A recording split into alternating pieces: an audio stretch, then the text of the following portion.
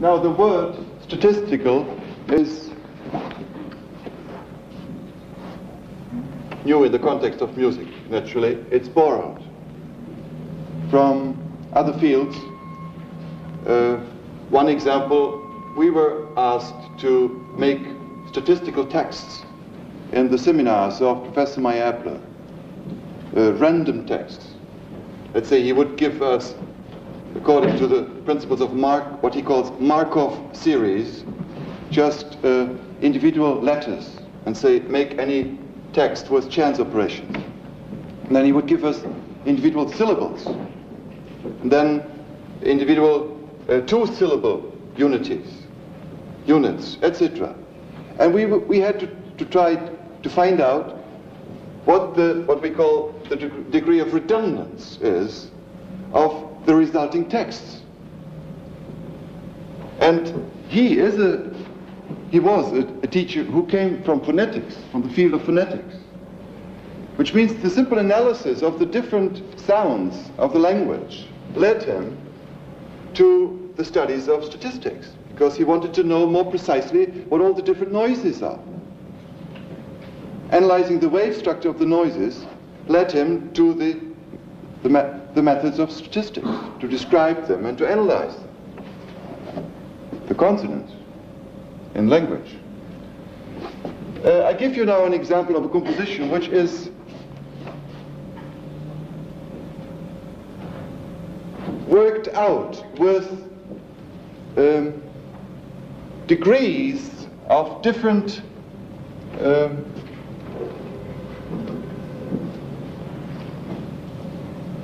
indeterminacy, with degrees of statistical behavior of certain groups of elements, groups or masses of elements, points of elements. That means that the variability, which was here the result, as an intermediary state between determination and statistical behavior of sounds, groups, and masses, that the field, the variability, was based on lines. I gave the example where you could follow the lines very well, because one instrument was playing a whole sequence of notes, and just following the color of the instrument, you were able to follow the different speeds. Whereas in a statistical composition, the field becomes fairly wide, and one cannot follow precisely lines. So I give an example from cycles for a percussionist, for one percussionist.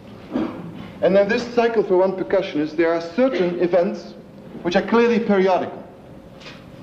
And they show by that being periodical, for example, in accelerando, that they are not statistical, that they are determinate. When I do dum, ding, dum, dum, dum, dum, dum, dum, that is certainly not statistical.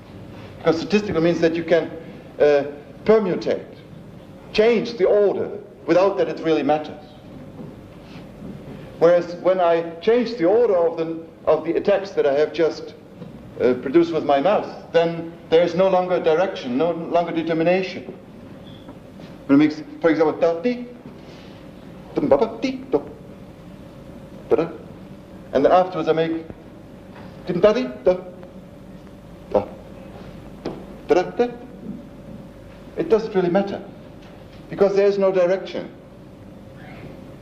It's just an irregularity of distribution of small groups.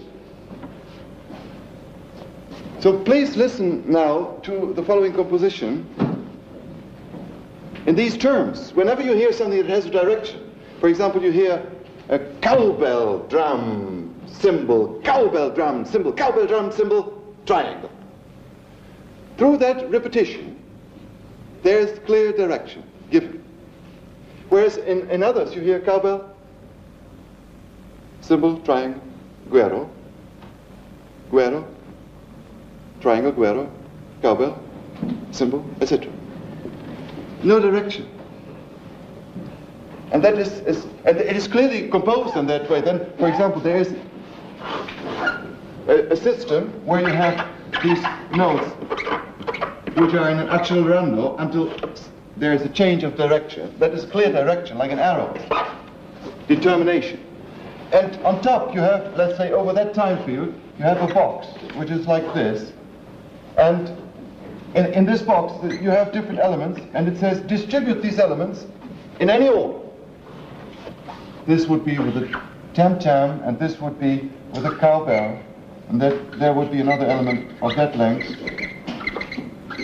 which would be, let's say, with a triangle. That's it.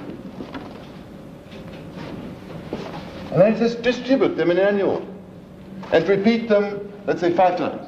I mean, not repeat them. Use them all 5 times, in any order.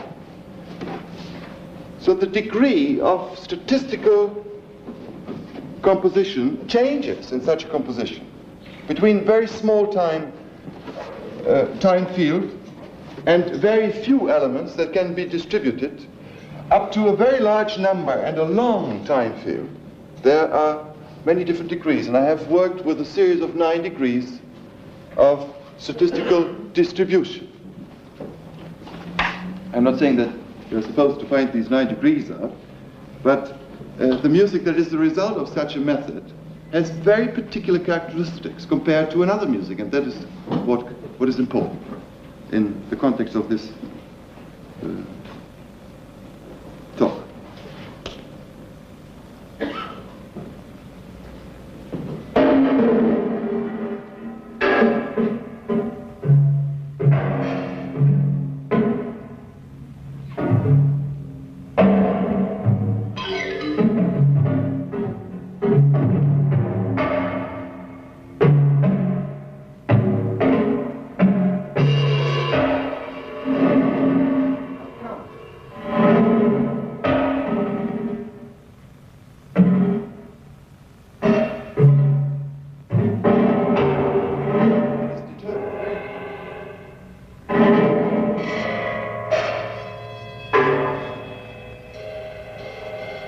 That's very determined.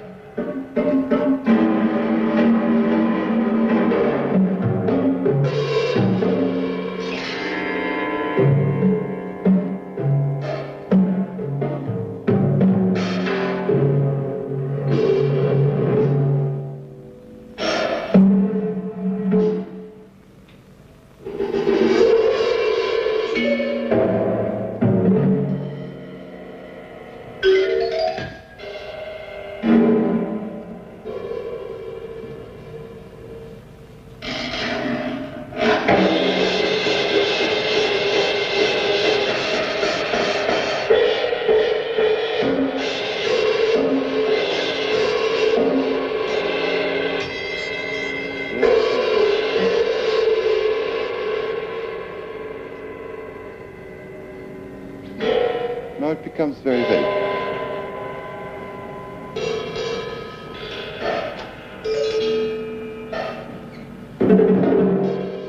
You see groups, but statistics.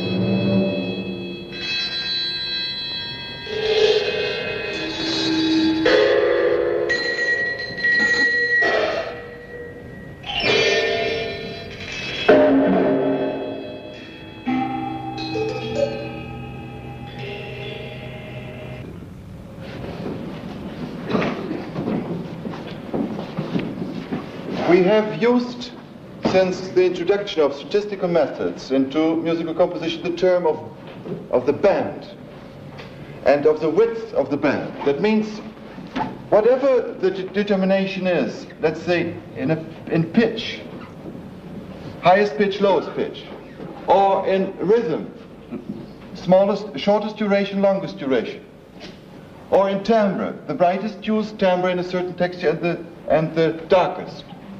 What is in between such limits is called a band.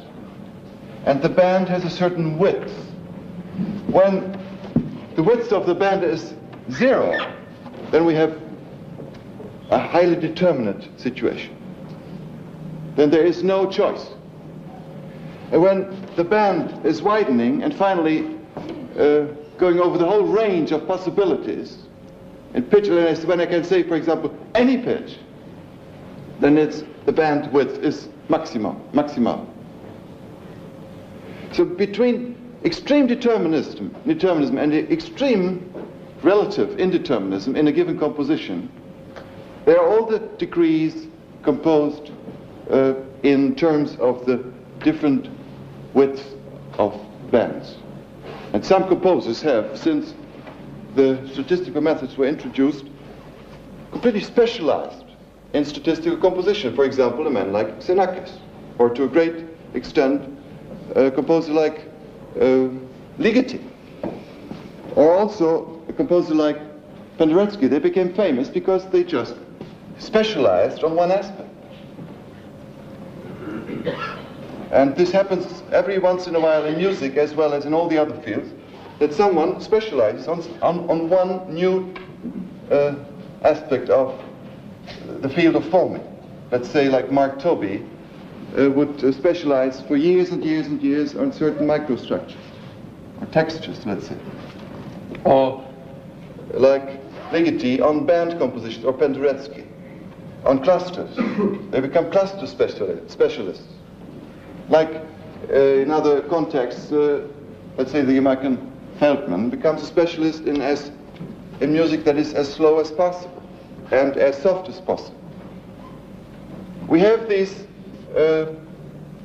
specialists every once in a while who specialize in one very narrow field, then go very deep, but they vary it all the time. You know this in painting even more than in music, that someone has so-called style, personal style.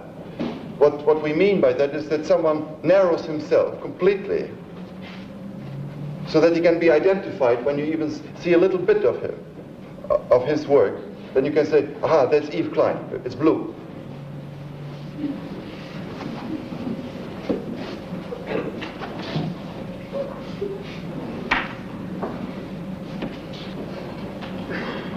And we can really say that universalists are becoming very rare in all fields. Very, very rare.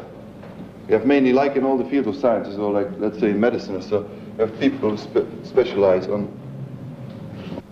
part of a limb, and then do nothing but that. I always say to students who are studying with me, if you want to become famous, then just take a lens, an optical lens, and put it on one of my scores, and what you see through it, you just multiply it for 5 years. For example, if you see snare drum, then you start composing about 20 pieces only with snare drums, of all different sizes, for 50 snare drums, for 20 snare drums, for 30 snare drums on a roof, snare drum in the basement. Yeah, I mean, the snare drums, really, and very tiny snare drums. And then snare drums amplified, ring modulated, snare drums. Then he will be the snare drum composer. And he will be known in Japan, he will be known everywhere. You can specialize on anything, or let's say trill. Just become a trill composer. It's very easy. Or the crescendo composer, or like I say, the pianissimo composer, or the as soft as possible composer. Or the cluster composer, what have you. So I come to the last set of terms. We have traditional terms like development, of sequence and moment.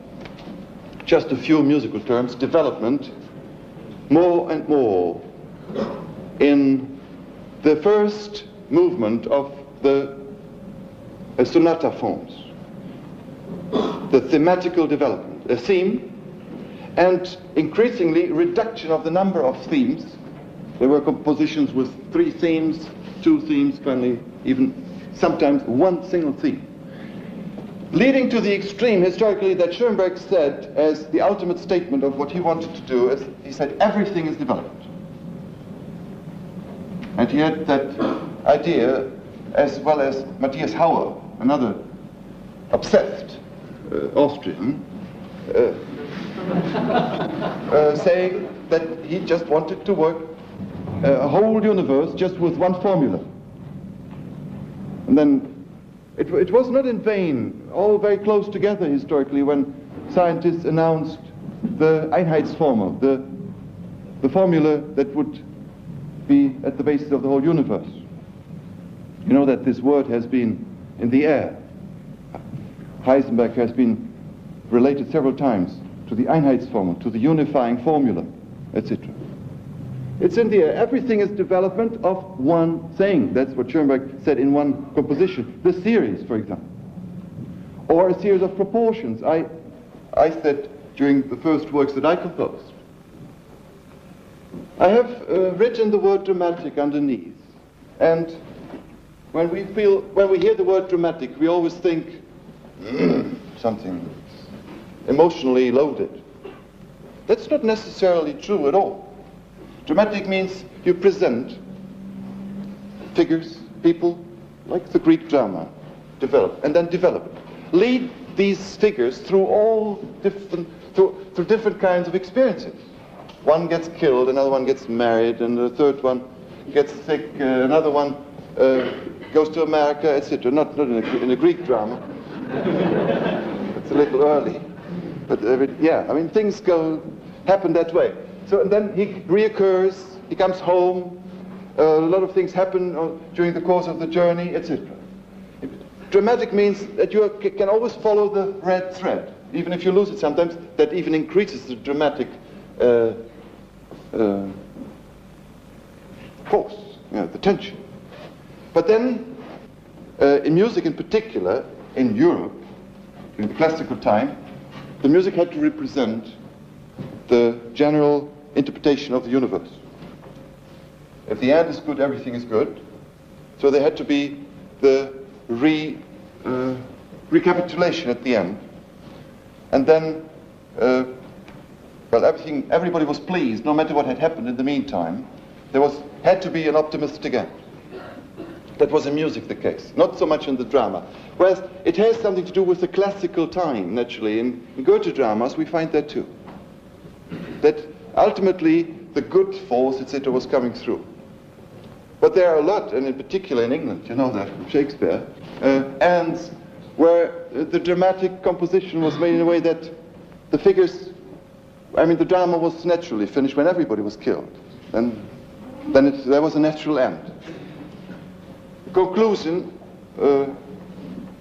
was determined by the fact that they could not get out of the tomb and start all over again. At that time. So we have quite a lot of musical compositions which reflect this concept of how to interpret the evolution of the universe, and this comes certainly from the Jewish Christian tradition in our work, because there's that beginning and that end. It has very much to do with the interpretation of the arc of development. A very particular initial moment and a very particular final moment. And then the drama, so to speak, is in between these points. In a completely different way, I could play you a dramatic forming, as a development, but without that traditional load of emotional expressions. And I play you the first, I may even play two movements, of a composition which is called KREUZSPIEL, my very first work. There were still these ideas inside, and they are recurring nowadays in my work again. Because I think never anything is lost, it's just transformed and expanded, enlarged. So the development as a method of composing will always be valid. It is direction, arrow in time.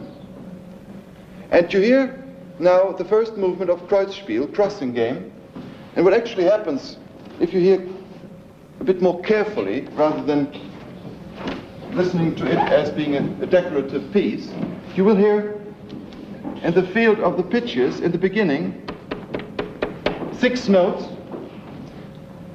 in the highest octave and 6 notes in the lowest octave. And they are all played by the piano. By the piano. And then one by one, each note crosses through the octaves.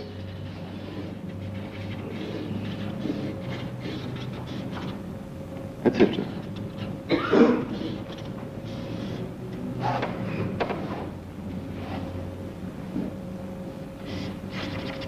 Finish. At the end of the first movement, the 6 notes which were in the highest octave are in the lowest, and vice versa. And the process, the development, can be clearly perceived, because when they reach now into the 2 middle octaves, the 3 middle octaves, then these notes are played by 2 other instruments, by bass clarinet and oboe. So they go through that region, and as each note is leaving the extreme position one after another, one by one, all the octaves, all the space will be filled, until there is a middle section where all the octaves are filled equally, and then towards the end of the first movement, the middle region is again emptied, and the notes are at the edges. So that is a clear development. And it all lasts 2 minutes, not longer.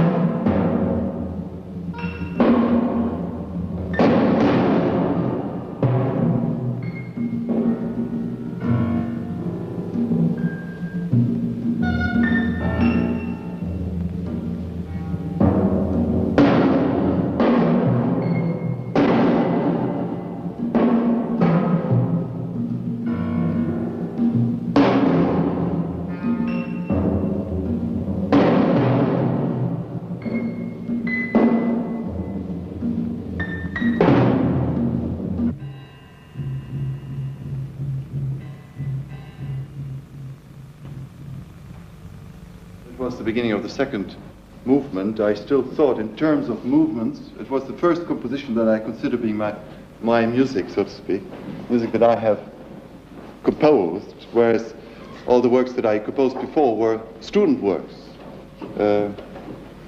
exercises.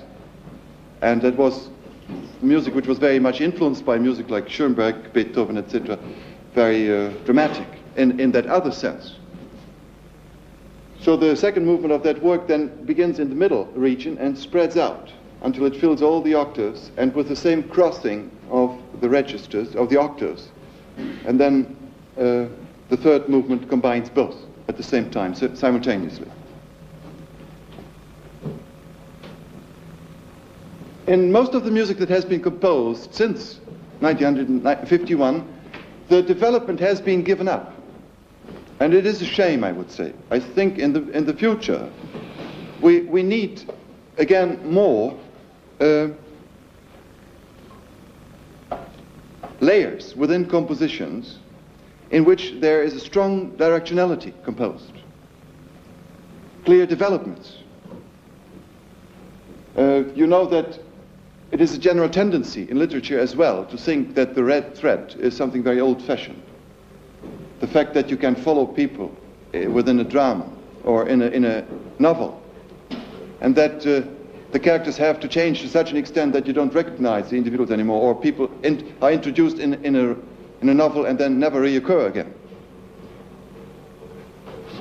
Or in dramas, well, I haven't seen too many, but I see them in my mind all the time, where someone is playing a certain role, and then 5 minutes later he comes in a completely different role, and then again in another role, and then another role, the same person. And the recurrence of the same person is not needed at all. But what is needed is the way he occurs, the way he plays it, or the way he appears. That's what I mean. So development must be reintroduced into musical composition. Otherwise it becomes too weak. It becomes it gives too much importance to the individual event. Then the other way of forming is to work with sequences. We know this in music under the terms of variation forms. You have a theme, and not necessarily the theme needs to be your own theme. The greatest composers have composed large variation compositions on the theme of other composers, or on folk tunes. So you just add a series of you add sequences of variations to each other. Another term is the suite. We have the French suite, you have the English suites. And it is nothing but a series of different character pieces, like you find it in pop music, still nowadays. The more primitive or the more simple the music, the more you find sequences, variation forms, and just a change. Let's have a change. From slow movement to a fast movement to a medium movement, a little sad, a little happy, a little aggressive, a little moody, etc. A suite, like the dance suites of the Baroque time. That's where it all began. And then still in the classical symphony, we have that concept of the suite of 4 movements. The more dramatic one, the more gay one, the more dance one, the minuet, the third, and then the rondo, which is another kind of a dance form, with a recurring refrain. Always the refrain is played together, and then you have some derivations, and then you come always back to the same formula. Sequential forms. I have called it the epic form because you can add and you can play less. I mean, you can subtract. It doesn't change, really. An epic forming. Nevertheless, there have been already attempts, as early as in Beethoven's Diabelli variations, to compose a synthesis of sequential forms, of epic forms and dramatic forms development. For example, the Diabelli variations are a variation form, a sequence of variations, but at the same time he tries to build like an enormous bridge, a unified development within this series of variations. And Webern was always dreaming of the synthesis of the sonata form and the variation form. I give another example of a more recent concept of what a sequential form may sound like. It is my last work, Mantra. I have used a 13-note formula. We played it here in London twice, and last year, and I have explained it several times. And there's nothing but this formula used during the whole time of the composition. The formula is, yes, expanded in its interval and compressed, but it's always that same formula. And the individual characteristics of the 13 notes, the first one being, for example, a note which has an attack at its end. Excuse me. The first note has a periodic repetition. Ta-ka-da-da. The second one has an accent at the end. Ta-ta. No, ti-ta. The third note is a normal note. Ta. The next one has a little ornament at the beginning, ya-da-da-da-da, which can be expanded in many forms, da-ti-da-da-da, etc. And then the next two notes have the following periodicity, ya-da-di-da-di-ba, which means it is the seed or the cell of tremoli.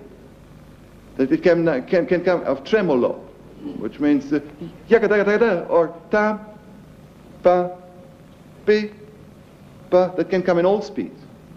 Very fast, very slow, etc. There are 13 characteristics.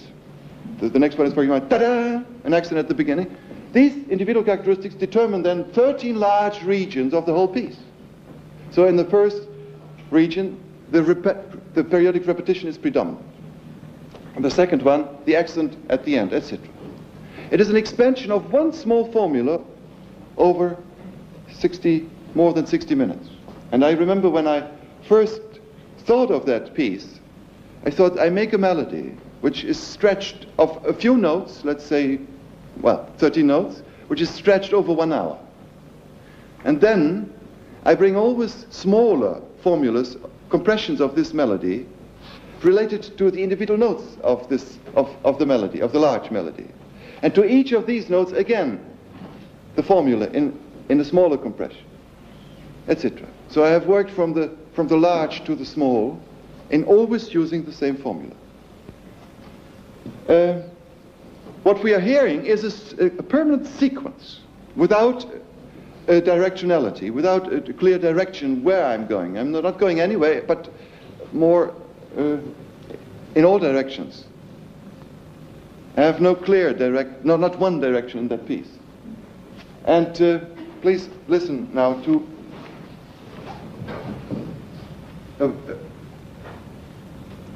the result of a musical forming which is absolutely, and I mean that, absolutely sequential. There's nothing but sequential composition.